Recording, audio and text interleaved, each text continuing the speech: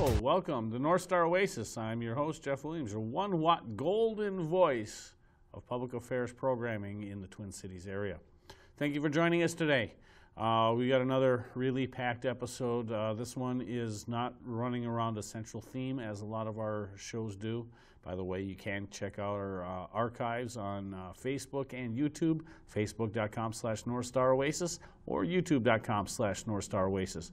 So we actually are going to be covering a little bit more ground today than organized around a central theme. I really do like when we can discuss a central theme for a whole hour, but sometimes news just gets in the way of all of that. So that's kind of what today's episode is going to be around. And we are actually going to start off with our Prager University segment and talking about the states. How the states can save America. Let's check it out. The federal government has become a lumbering giant. With each passing year, it gets bigger and scarier. In 1965, Washington was $761 billion big. In 2016, it was $3.5 trillion, 5 times the size. If the government spent only the money it collected in taxes, that would be one thing. But it always spends more, which is why we're $20 trillion in debt. That's 13 zeros. Count them, 13.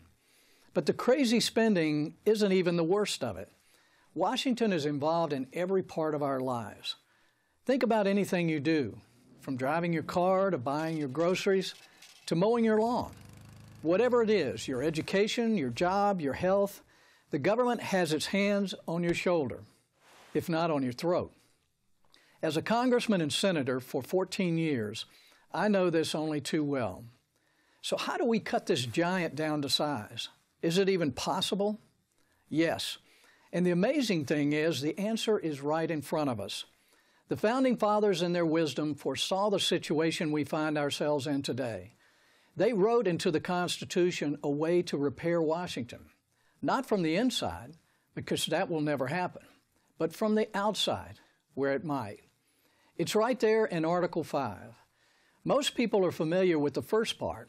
The Congress, whenever 2/3 of both houses shall deem it necessary, shall propose amendments to this Constitution. All 27 amendments we have now started this way.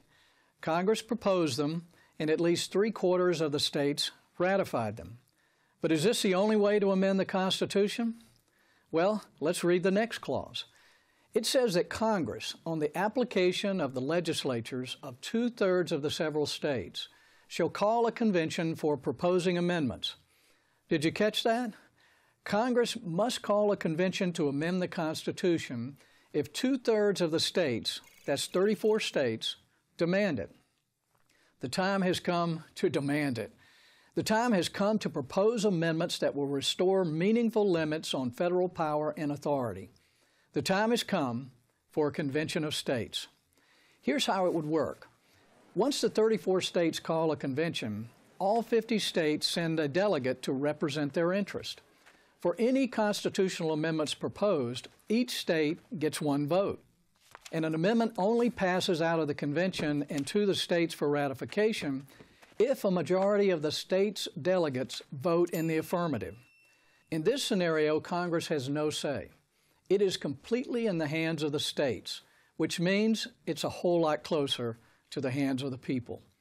We've never once amended the Constitution this way, but that doesn't mean we can't. But you might ask, doesn't this open the door to rewriting the entire Constitution? Antonin Scalia, the late Supreme Court Justice, acknowledged this risk, but regarded it as a minimal and reasonable one. Why? Because to be ratified, a proposed amendment would need the approval of 38 states. That's a high bar. 38 states would never agree to something radical like abolishing freedom of speech. The founders, Scalia said, knew the Congress would be unwilling to give attention to many issues the people are concerned with, particularly those involving restrictions on the federal government's own power. So they provided the Convention of States as a remedy. This should not be a partisan left-right, Democrat-Republican issue. This should be a who controls your life issue, you or the government. Today, politicians can turn your life upside down on a whim, kind of like King George in 1775. Being at the mercy of distant, disconnected rulers was why the American Revolution was fought in the first place. But we don't need a revolution. We have Article 5. So what amendments might a convention of states propose to limit Washington's power? Term limits for one, and no one should be in Congress for 20 or 30 years. The only people who disagree have been in Congress for 20 or 30 years. And how about a limit on taxes, spending, and borrowing? Since you began this video, the national debt has gone up $8.4 million. Here's one more idea. A constitutional amendment that Congress can't exempt itself from the laws it passes, something it's done dozens of times, from insider trading to Obamacare. Now, I don't believe a convention of states will solve all of America's problems, but the founders put it in the Constitution for a reason. They knew a time would come when Washington would become so big and so intrusive that only we, the people, could cut it down to size. That time is now. I'm Jim DeMint for Prager University. It isn't just the federal government that grows, it's also the state government that grows. Even though we do not have a convention of counties for the Minnesota state amendments, we have a different process for that. But the fact is, government grows. When I first moved, I'm not from Minnesota, I did not grow up here. When I first moved here, the budget was about, I want to say, around $13 billion a year. So $26 billion per biennium. I might even be incorrect in that because that's been almost 30 years. It might have even been smaller than that. But the fact is, right now we're dealing with a budget in around $40 billion, $45 billion a biennium, so about $20 billion a year. That's with a B. And yet our population has remained stable at around 5.3 million people in the state. That's been pretty constant for the last 4 decades, maybe. And granted, we're at the threshold of potentially losing another congressional district at the next redistricting. Minnesota was on the bubble for that the last time, and I think it was Missouri that lost. It was between Minnesota and Missouri. Missouri lost theirs, but we haven't done anything to increase our state's population while other areas are facing tremendous population growth. Our budget has been, essentially in 30 years, it's doubled. Maybe even higher than that. I don't have the exact numbers. I was just looking for them a little bit ago. But we have way too big of government, and we have a huge tax burden for our citizens, and we have not increased the number of businesses, and we also haven't increased the population in this state. So we're just a microcosm. And you take a look at what they just pointed out about how big the federal government has grown and the national debt has grown. You know, when I was born in 1971, and around that time, we were dealing with about a $729 billion national debt. Are you aware that our interest payments in a single given year alone in 2017 are rivaling that? 2 years, we surpassed in interest payments on the national debt, we surpassed the entire size of the debt in 1976 dollars from 1972. Already in my lifetime, we are exceeding or getting close to exceed the entire size of the debt from when I was young to when I'm middle-aged. Our interest payments alone cover that. Do you think that government might be growing a little bit too much? Anyhow, that's today's Prager University segment, something to give you some thought regarding. We're also going to take a look at something that happened just yesterday, since today is December 7th, 2017. Yesterday, something happened, and it was a historical moment. Now, one can argue that everything that happens in any given day is part of history as soon as it's done, but there was something that is going to be remembered for 1,000 years. It happened yesterday, and I'll tell you this, it was around 1997 when this was started. This whole thing was, really then. Well, we'll just get into it in just a minute. But we're going to show you what President Donald J. Trump signed yesterday.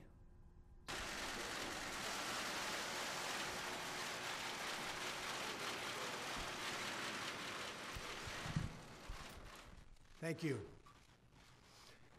When I came into office, I promised to look at the world's challenges with open eyes and very fresh thinking. I have determined that it is time to officially recognize Jerusalem as the capital of Israel. While previous presidents have made this a major campaign promise, they failed to deliver. Today, I am delivering. I've judged this course of action to be in the best interests of the United States of America and the pursuit of peace between Israel and the Palestinians. I have determined. So that's what happened. What has happened in the past, go back to, 1948. Let's go back to 1948 when the State of Israel was created. There were a lot of forces that did not want President Harry Truman to recognize Israel's existence. They did not want him. Military leaders, members of Congress, both parties pretty much told Harry Truman, don't do this. Don't give Israel anything. We don't want trouble. We don't want to make waves. Let's just let them do the stuff that they need to do over there. We'll just keep out of it. And Harry Truman had the gall to say, no, we're going to recognize Israel. And that's what he did, 1948. 1997, Congress had passed authorization to move the capital from Tel Aviv over to Jerusalem. President Bill Clinton signed a waiver keeping the embassy in Tel Aviv. It's renewed about every 6 months.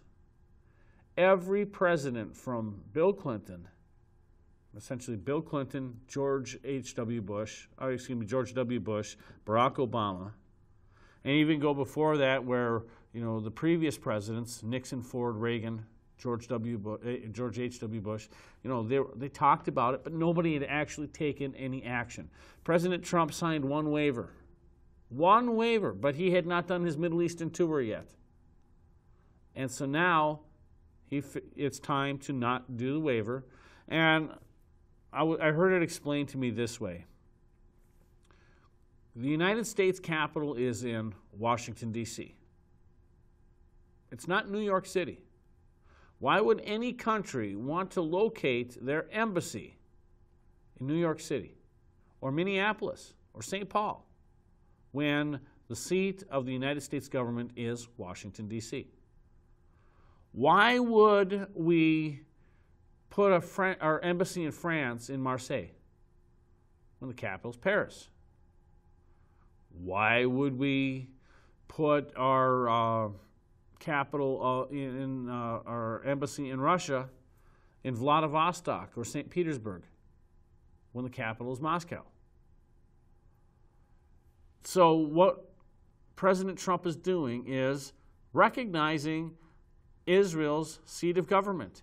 And keep in mind, Israel is a capital that goes all the way back 3,000 years, back when King David selected that area where Jerusalem was plotted as the capital city. The Temple Mount, and we've covered a lot of this in earlier this year. And the Temple Mount, that was built, selected by David, built by Solomon. That has been the capital of the Jewish people for 3,000 plus years. Their seat of government, not just for the Israelis, but also for the Palestinians, is in Jerusalem. So it makes complete sense that the United States Embassy be located in Jerusalem. Tel Aviv is not the capital of Israel. Jerusalem is, per the Israelis and the Palestinians. Even though that clip did not specify President Trump did add to his words that this is in no way, shape, matter, or form to interfere with the peace negotiations going on between both the Israelis and the Palestinians. That this is not a policy move, this is a move based upon historical precedents with the signing of the legislation from 1997, that this stays in line with what Congress had directed. I'm paraphrasing, but what he did not want to have happen is the U.S. is doing this, and we're doing it for public policy purposes, and we're going to take sides in the matter. Trump even specifically said, let me be clear, I'm not taking sides in this matter, that we still want to have a peace negotiation between the two, but it's got to be from the Israelis and the Palestinians in order to negotiate that peace.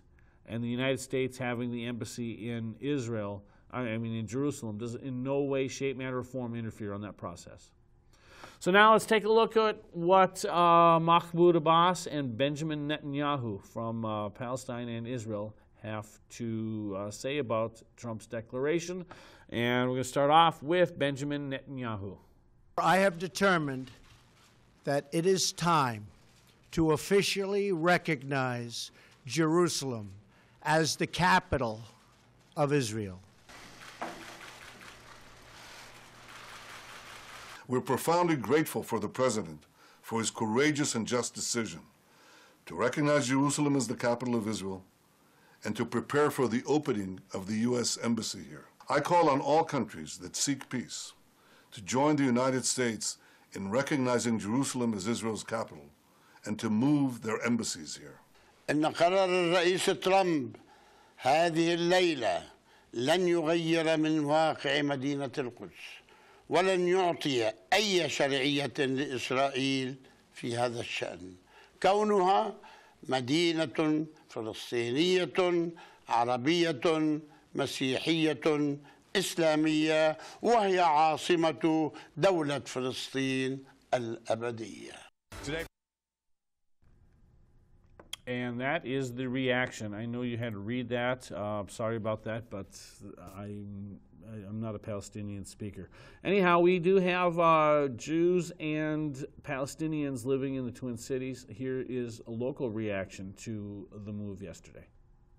Today, President Donald Trump shrugged off opposition from the Arab world and European leaders as he recognized Jerusalem as Israel's capital. This is a long overdue step to advance the peace process and to work towards a lasting agreement. Jerusalem is Israel's holiest city, but it is also home to one of Islam's holiest sites. The Israeli Prime Minister thanked the president and said his announcement will advance peace. However, the advisor for the Palestinian president says the decision signals the end of Washington's role as a mediator for peace. Our Susan Elizabeth Littlefield shows us how personal President Trump's decision was to some Minnesotans. Hi, Susan Elizabeth. Hey, Frank, you know, it really was personal. Jerusalem is a holy land for Jews, for Muslims, and for Christians. People of all three faiths really feel a connection to this city, and for them, this is a big deal. Jerusalem is more than 6,000 miles from the Twin Cities, but it's close to some Minnesotans' hearts. I have a deep connection to Israel. It's one of the most important things in my life. St. Paul's Temple of Aaron is deeply connected to Israel, and so is the rabbi, Jeremy Fine. He's taken several from his temple on tours, and he lived there for 2 years. Jews have considered Jerusalem the capital of Israel for 3,000 years. So the move isn't a shock. The move he's talking about is President Trump's announcement that the U.S. will now consider Jerusalem the capital. I think it's a good thing because I think that's what Israelis want. But the announcement has different implications for another Minnesotan of faith. Immediately, just another shock and sadness that this president has absolutely no sensitivity to very common, well-established issues. Jailani Hussein worries that the new proclamation will stir up dissension with the Palestinians. As a Muslim American and someone who deeply cares about Jerusalem and the Palestinian people, and as well as the Jewish community, I see this as another way to really create havoc and create chaos in an area that has been so long desired for peace and has been seeing some progress in the past few years. One thing that is very mutual, both men I talked with respect each other's faiths very much. They're hoping and praying that this decision does not cause any violence in Jerusalem. We will see over the coming days, of course. Yeah, and months and years, who knows? We'll see for sure. All right, thank you, Susan Elizabeth. The location of the United States Embassy in a foreign country is not there to create havoc. We currently have a consulate in Jerusalem, which is an extension of the embassy. So changing from a consulate to a full-fledged embassy does not create havoc, no matter what the representative from CARE has to say. If you want to make peace, be peaceful. It's the way I look at it. I mean, the location of a building representing another government does not impede on the ability to make peace. That tells me that CARE has the problem. Anyhow, we're going to move on to something else here because while we're talking about creating havoc, 76 years ago today, the Japanese really had given us havoc, and we lost a couple of thousand people at Pearl Harbor. So we're going to take a look at President Trump and his proclamation for today on Pearl Harbor Remembrance Day. As we go to meet the foe, just remember Pearl Harbor. As we did the Alamo, we shall always remember how they died for liberty. Just remember Pearl Harbor and go on to victory. Yes. What can I say? Well, that was good. He's a very shy person, too. Today, our entire nation pauses to remember Pearl Harbor and the brave warriors who on that day stood tall and fought for America. As I signed the proclamation making this National Pearl Harbor Remembrance Day, I ask that God continue to bless and watch over each of you as very, very special people to our country. And God is watching over you, and we appreciate it. Thank you. And we've got pins for everybody.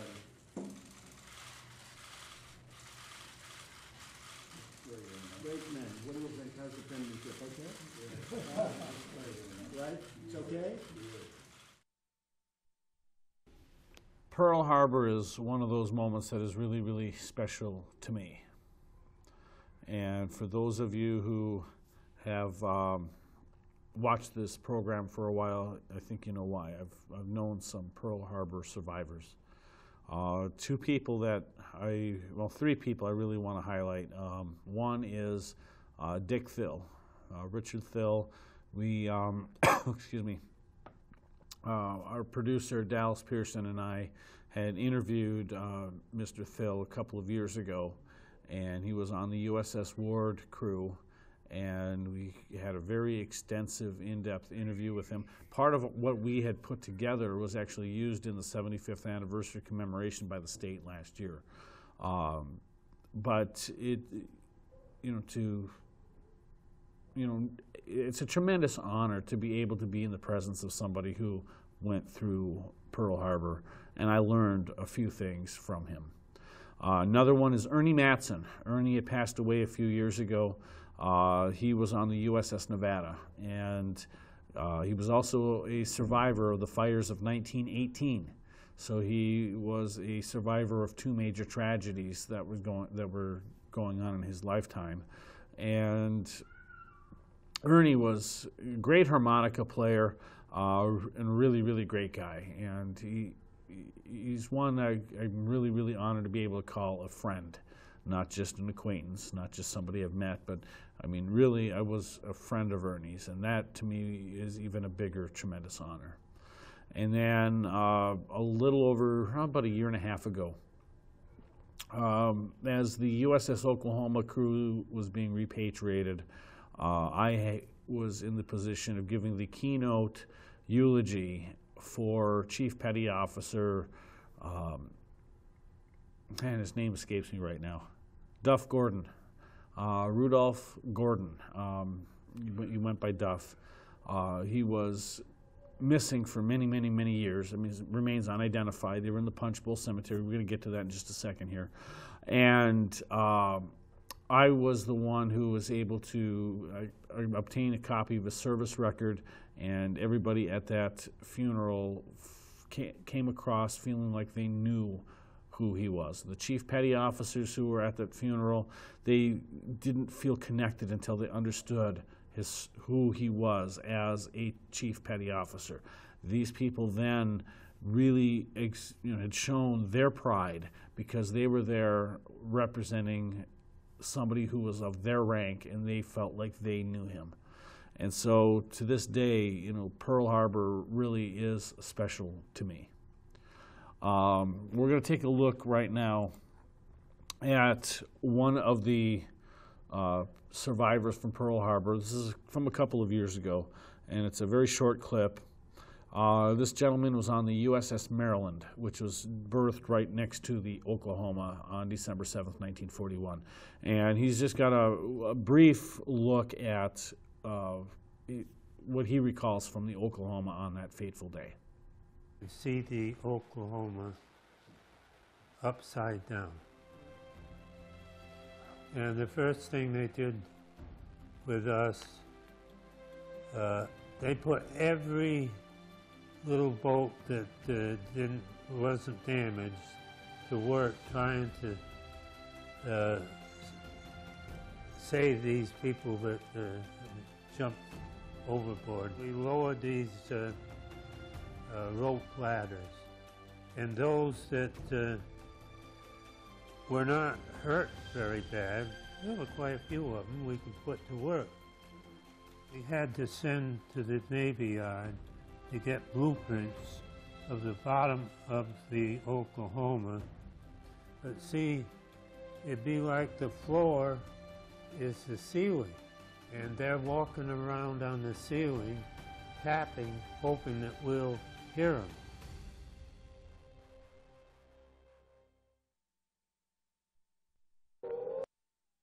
In the last couple of years, the Defense POW/MIA Accounting Agency has been working on identifying those remains. As I just mentioned with Chief Petty Officer Duff Gordon, in his funeral, he was actually the first of the unknowns to be identified and buried back in the United States. There were two other people who were identified ahead of him, and both of the families, the survivors of those two gentlemen, elected to keep those remains at the Punch Bowl Cemetery in Honolulu.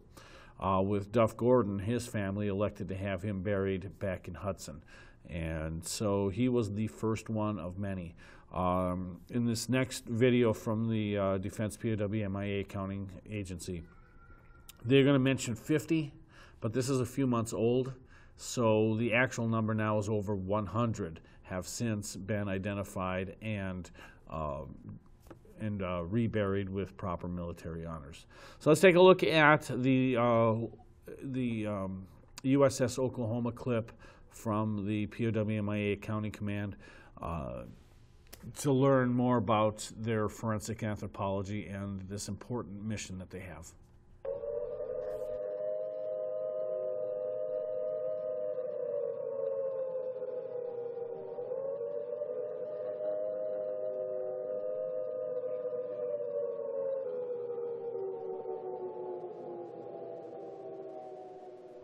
December 7th, 1941, a date which will live in infamy. In the surprise assault, American warplanes were caught on the ground and bombed. Most of them were disabled. That crippled our air opposition to the Japs, and their planes were able to swarm over the harbor and bomb and torpedo the warships there. The United States of America was suddenly and deliberately attacked by naval and air forces of the Empire of Japan.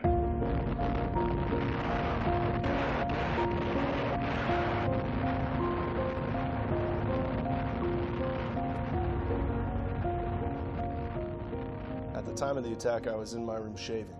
The word was passed, away fire and rescue party.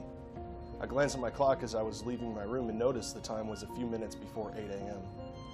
Back on the third deck, all the lights were out and only a few flashlights were available. About this time, the word came along from man to abandon ship. I helped a partially incapacitated man to the second deck and then joined in a line, passing injured men along to the ladder by the dental office. I lost all knowledge of time when here, but after some minutes, Ensign McClellan, who was beside me in the line, said he was feeling faint and then collapsed. I noticed other men dropping around me. I stepped over to pick up Mr. McClellan, but when I stepped over, I got dizzy and fell. I seemed to be paralyzed from the waist down. I had a great difficulty breathing, but enough strength in my arms to drag myself to the ladder and up a couple steps before I collapsed completely. My life is proof of the courage and disregard of personal danger on the part of my unknown shipmates. Daniel Lewis Westfall.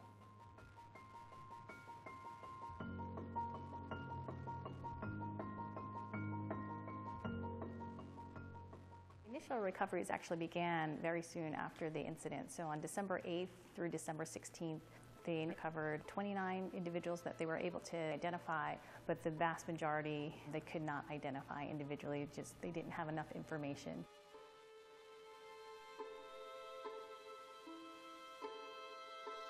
The salvage operations, so starting in July of 1942 until May of 1944, operations began. The remains had been in the ship for several years, decomposed and placed. They were already commingled at that point when the recovery operations had started. So they put all of the lower limbs in one casket, all of the skulls in one casket, which really kind of even furthered the commingling issue.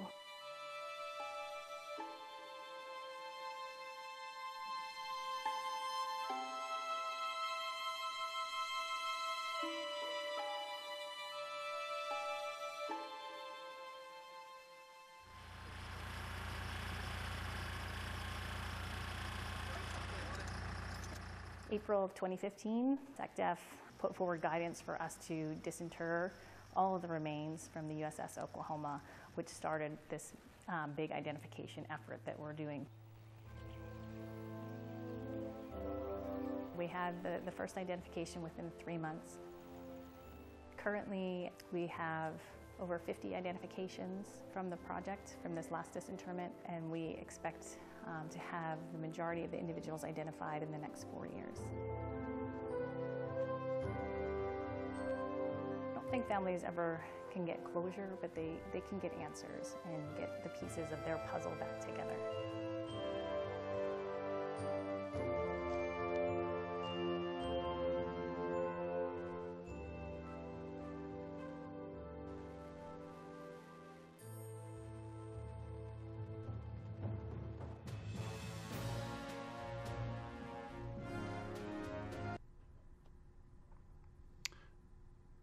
Back in August, the remains of Quentin John Gifford were returned to his family in Minnesota. I actually just found out while playing that clip, when I was just trying to see if Quentin's remains had been reburied, that I had just discovered that his brother Earl passed away on December 30th of 2016 at age 95. Now, I did not know Earl, but Harold, their other brother, is a friend of mine. And so last I knew that Earl was still alive, but I did not know that Earl had passed. And then in August, Quentin Gifford finally came home to rest. I do not know if the family actually has reburied him or what their plans are. I have not been able to find anything, and I haven't called Harold. Just for a while, I was just giving space, and then I've had other things, and it's like, did Quentin ever get buried? I don't know. But the fact is, I'm really happy. I'm disheartened in the fact that Earl didn't live long enough to get that closure that his brother was coming home to be buried. That's what is kind of shaking me up right now. Earl was always hopeful that they would identify him and bring him home. Hal was always hopeful. Hal's still alive. And then they have a sister, June, and she is also very thankful. And I know June and Hal and I have communicated over the last couple of years since this whole repatriation effort occurred. And they were always, looking very, very forward to that day coming. And they were extremely anxious that, there was not a patient process for them to endure after they had given the DNA samples for DNA matching. So Quentin is home. And Congressman Tom Emmer took a moment to make reference to that in general remarks on the floor of the U.S. House of Representatives. Here's what Congressman Emmer had to say. Mr. Speaker, I rise today to recognize one of Minnesota's finest military families who fought during our nation's darkest hour. I would especially like to remember one family member who made the ultimate sacrifice and who, after more than a half-century, will finally be returned and laid to rest in his loved home state. Quentin, Earl, and Harold Gifford all bravely served our nation during World War II. While Earl and Harold made it home safely, Quentin, who served on the USS Oklahoma, died in the attack on Pearl Harbor. For 75 years, Quentin remained in the National Memorial Cemetery of the Pacific until this year, when his remains were finally identified. The identification of Quentin has brought relief and closure to his family, who never forgot the brother they lost. The Giffords are happy to have the chance to give Quentin the memorial he deserves. I speak for all Minnesotans when I say we are happy to finally welcome home a hero like Quentin. And that was Congressman Tom Emmer's speech from back in August. Now that we're talking about Congress, we do have to talk about the big news of the day. This goes back about a month ago, and I spent pretty much a whole show on it talking about Al Franken. And the thing I mentioned at the time was that there's going to be more accusers, that more people are going to come out. Al Franken had that kind of character. We'd even shown you the angry Al ad. Well, this morning, Senator Al Franken has announced that he is resigning from the U.S. Senate. So we're going to show you his resignation speech. I was going to originally play the entire 11-minute speech, but what we are going to do is play it for a little while, but I'm going to cut back early. But the entire speech is out there on YouTube if you wanted to see the whole thing. But we are going to watch some of it first, and then we're going to go through the rest of the program from there. A couple months ago, I felt that we had entered an important moment in the history of this country. We were finally beginning to listen to women about the ways in which men's actions affect them. The moment was long overdue.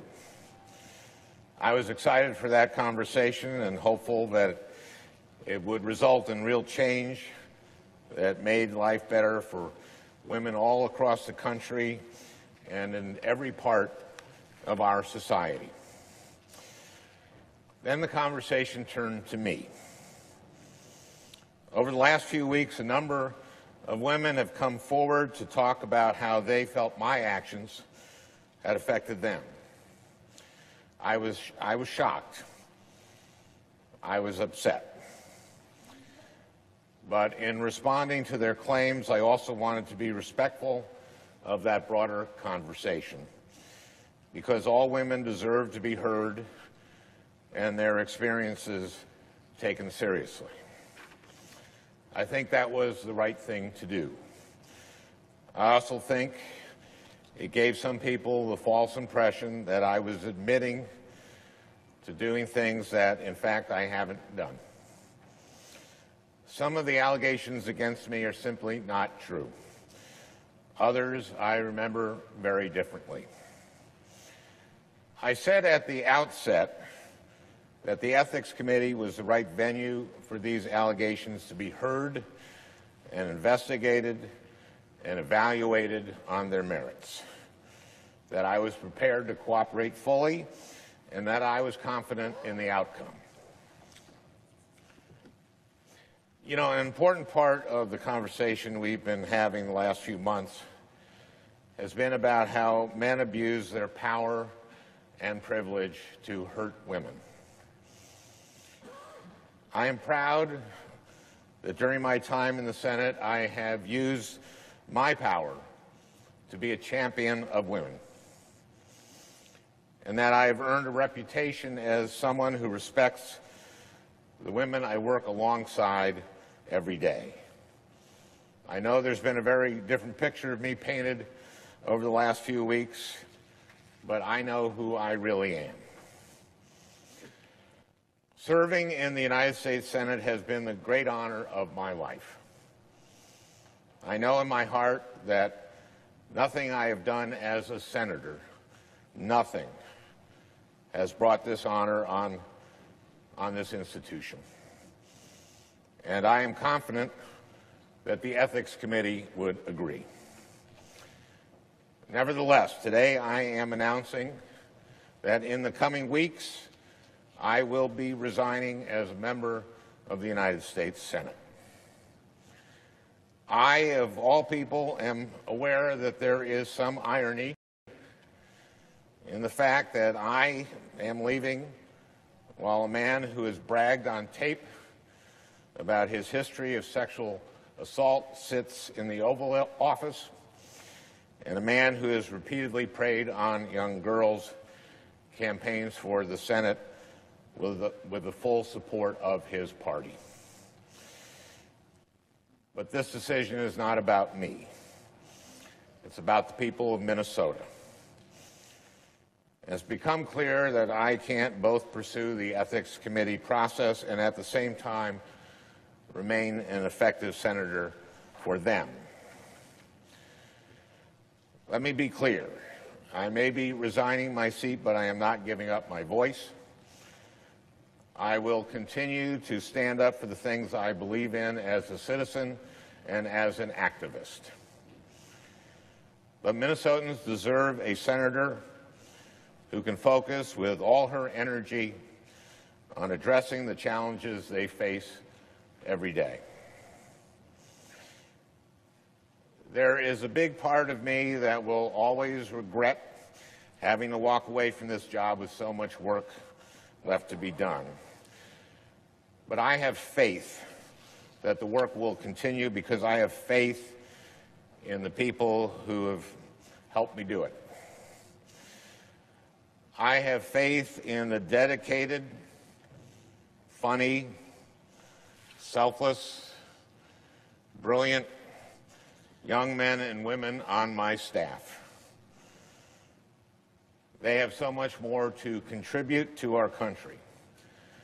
And I hope that, as disappointed as they may feel today, everyone who has worked for me knows how much I admire and respect them. I have faith in my colleagues, especially my senior senator, Amy Klobuchar. I would not have been able to do this job without her guidance and wisdom. And I have faith, or at least hope, that members of this Senate will find the political courage necessary to keep asking the tough questions, hold this administration accountable, and stand up for the truth. I have faith in the activists who organized to help me win my first campaign and who have kept on organizing to help fight for the people who needed us. Kids facing bullying, seniors worried about the price of prescription drugs, Native Americans. Okay, and so now we've gotten through his non-apology, his announcement that he's going to resign from the Senate, but he never actually gives us a date. But did you notice one important thing in there? He talks about the next senator as being a her. I thought in today's day and age we're supposed to use gender-neutral pronouns, according to those on the left. Fact is, here's what I think is happening. I think that there's a shakedown, and I've said this before, but I do think that granted, there's been a bunch of other accusers. So I'm not here to disregard that at all. As a matter of fact, we're going to go into one in just a second. But I do think that a lot of this has to deal with the political posturing for the 2018 election. And that Chuck Schumer, the Democrat leader of the Senate, and other senators, possibly Gillibrand and Warren, pretty much told Al Franken that you're done. I do think that Governor Dayton has made his mind up as to who is going to replace Franken. Now they're waiting until Tuesday, because what's on Tuesday? The special election in Alabama. So they're going to come in and use the results from what happens there into this somehow. I don't know exactly what they have in mind. There is political posturing here. Take for just 1 second here what the process is now. Once we actually do know the definitive date of Senator Franken's resignation, and we know who the interim appointee is, because the governor will appoint an interim appointment. I personally think it's going to be Lieutenant Governor Tina Smith. There's been some stuff on Politico that points in that direction. However, it is still ultimately going to be whoever the governor decides, and so we'll find out who that's going to be in short order. But what happens then is that there's going to be a special election in order to make permanent the replacement for the duration of the term, which means in the November general election of 2018, we will have 2 U.S. senators on the U.S. Senate positions on the ballot. First time since 1978 that we've had that in Minnesota, when Boschwitz and Durenberger were elected.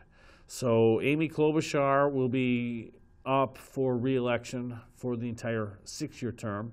And then in 2018, you will also have the replacement candidate for Al Franken up on the same ballot for the remainder of that term, which means they will have to then come back and do another vote for the Franken seat in 2020, because that's when that term would normally expire, and then things kind of get back to normal. So that's what's going to happen here, and we're going to have Republicans and Democrats campaigning really, really hard for that seat, possibly both seats now, and it's going to be a wild election year. I can promise you that already. It should be a wild election year. The governor, constitutional officers, members of Congress, and both senators, it's going to be a crowded ballot. It is going to be a crowded TV airwaves in October of next year. I can promise you that. I mentioned that there was another accuser. We actually did talk about her when the story broke last month. Melanie Morgan, she made some allegations, but I want you to see this from her own words, from her own mouth. It's not so much sexual harassment, but the nature of the harassment that she had undergone by Senator Franken back before he was a senator. And I was one of the panelists, one of the guests. I was the token conservative, and Al Franken was the liberal, along with a former lieutenant governor of Colorado and actor Billy Baldwin. I was involved in just a kind of really a mundane argument over policy numbers about, the budget numbers, and making some sort of point about that. But I'll tell you what, Al Franken got right in my face, and he just kept coming back over the top, and I would challenge him about those numbers, and he would come back over the top. Finally, the show was over, and Laura, he stalked me back, really, to the green room, where he got in my face again, got very aggressive with me. I felt physically intimidated, and then he followed me out of the studio. And I thought the story would end there, but it did not.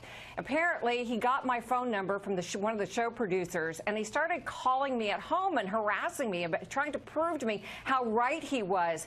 And finally, on the 3rd phone call, I told him if he didn't back off, that I was going to call the police and make a police report about his behavior. I found it so creepy and so disturbing and obsessively weird, and it's an experience that has informed me about him all these years. I never could understand why the people of Minnesota elected him as a United States Senator. And yes, I did talk about it in live on the radio on my talk show in San Francisco, the Lee Rogers and Melanie Morgan show, after it happened. So I didn't stay silent about it. But it's funny, Laura, because people they didn't seem to really care about that sort of behavior until just recently. And there you have it. That came right from Melanie Morgan. And again, the stories surrounding Al Franken are legendary. Now, what's the reaction been? We're going to show you two clips back to back, both from Senator Amy Klobuchar, Governor Dayton, along with two Hamline University students.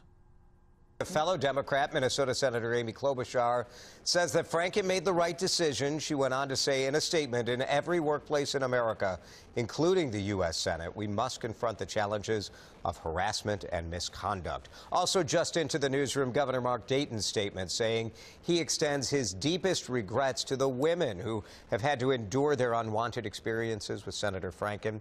As a personal friend, my heart also goes out to Al and his family during this difficult time. I was shocked. I was upset. But in responding, Senate has been the great honor of my life. I'm really glad that he's stepping down. He obviously knows his place. I wish I could say the same for some other people that are in office that could step down, because when you do something, you should have consequences. And I think that him being a senator will show other people in America, and not only Minnesota, that this is what you do after something happens. You apologize and you leave your office. I think society is moving in the direction of believing the accusers, which is very important. I mean, obviously with his voting record, he's been a huge ally to women in the past in his time at the Senate, but it just goes to show you, like, this behavior is unexcusable no matter who you are and no matter how you use your power. Al Franken served the people. So this is where I'm going to actually defend Senator Franken, though. I actually have to defend Senator Franken. I don't defend his behavior. What I defend is the ability of due process. I came out and agreed that that Senate investigation, the Senate ethics investigation, needs to be complete. And I really do believe that it needs to be complete. I do believe that the Fifth Amendment guarantees us the right to face our accusers. And I don't think that Senator Franken has received that justice. I can completely understand why he's a little bit belligerent in his remarks. At the same time, I can understand why he feels that he is at the point of having to resign. I do think that what we're seeing right now reeks of McCarthyism. Seriously. The whole communist witch hunt, there was a lot of accusers, a lot of anonymous accusers, and there was no real due process in all of that. And you had Hollywood blacklisting and the whole 9 yards. We can do a whole show on McCarthyism. And the fact is, that's kind of what's happening right now. You make an allegation, oh, you got to resign your seat. I think there needs to be something a little bit more well-defined. But that will also be another show for another day, because we got two more clips to show you. We're going to show you that as it ends, Franken's political career began in controversy. Let's take a look. Al Franken served the people of Minnesota as their junior senator for 8.5 years, and just as his political career is ending, his beginning was marked in turmoil and controversy. Even before Franken won DFL endorsement to challenge then-Senator Norm Coleman, he was defending past comments regarding sexual insensitivities. As Bill Hudson explains, he first won election to the Senate by the narrowest victory in state history. I'm going to do a terrific show today because I'm good enough, I'm smart enough, and doggone it, people like me. Long before we called him senator, we knew him as a comic. Please welcome Al Franken. The St. Louis Park kid who got us to laugh on Saturday Night Live. Dennis, that introduction was written by me, Al Franken. From comedy to a voice of liberalism, his nationally syndicated radio show was a Democrat's alternative to Rush Limbaugh. The Al Franken Show is on the air. To win back the seat of Paul Wellstone, Franken challenged Senator Norm Coleman in 2008. Early on, Franken's past comic parodies of sexual harassment nearly stopped him. He gave an apology, and delegates gave him the endorsement. I'm sorry for that. The general election ended deadlocked, forcing a recount. 6 months later, the Minnesota Supreme Court declared Franken the winner by the slimmest of margins, 312 votes of nearly 3 million cast. I'm also humbled, not just by the closeness of this election, but by the enormity of the responsibility that comes with this office. Franken's tenure championed veterans' benefits, health care, net neutrality, and college financing. You guys want to end the expansion of Medicaid. That has people in Minnesota scared out of their mind. But it was Franken's tough questioning at confirmation hearings that created his 2020 presidential buzz, until political ambitions became no match for past indiscretion. Bill Hudson, WCCO 4 News. So we will now see what's going to happen as Senator Franken leaves office. Since today is the anniversary of Pearl Harbor, we are going to leave you with our music. Go ahead and just start playing the clip as we have the U.S. Navy Sea Chanters with God Bless America in tribute for those who died at Pearl Harbor. Far across the sea, let us pledge allegiance to a land that's free. God bless America, land that I love. Stand beside her and guide her through the night with a light from above, from the mountains to the prairies, to the oceans white with foam. God bless America, my home, sweet home.